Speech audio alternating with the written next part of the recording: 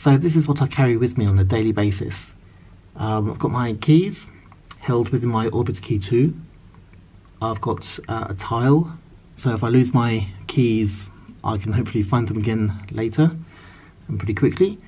I've got 2 car keys, an Alfa Romeo Giulietta and Nissan Leaf, and I've got a small multi-tool. It's the Gerber Dime multi-tool. But today we'll talk about the Orbitkey 2.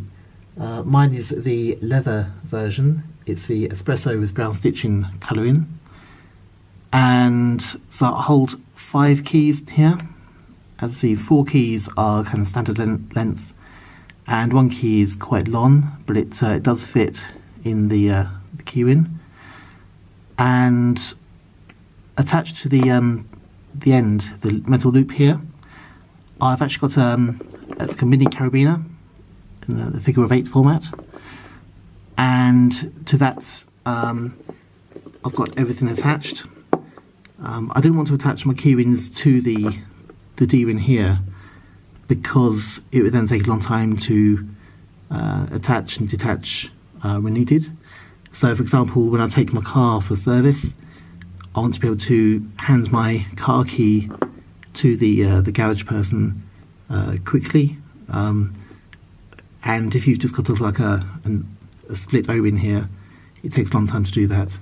Whereas with the carabiner, I'll just twist this bit here, push the gate, and put it off. Really easy. Okay, so put it back on again. Of course, then I took the other one off. But you get the idea. It's quick and easy, and I'll just lock it again when needed. Right, so Orbitkey 2. You can also get it monogrammed if you want to with your initials here. That's about £11, so I didn't bother because no one else really sees the keyring other than myself. So I've had it for just over a year, and I don't know if you can see, but it's actually still in very good condition. None of the stitching at all has come off.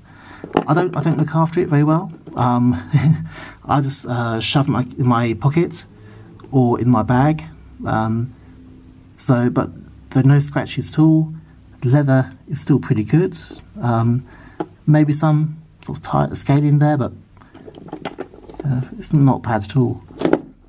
So overall, I'm very happy.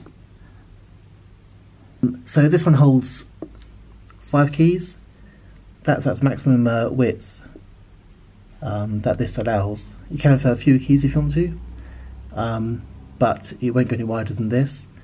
As you can see, my keys are quite standard, apart from one, which is quite long, but luckily it just fits. That's good.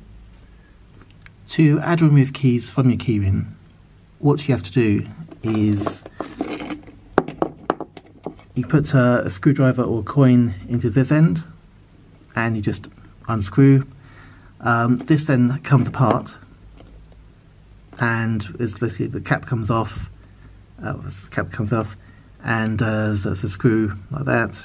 You just then put the keys on or off, and you screw it back together again. In the just over a year since I've had it, I've never had any issues with this coming loose. I do occasionally just finger tight screw it like that, and it's been fine.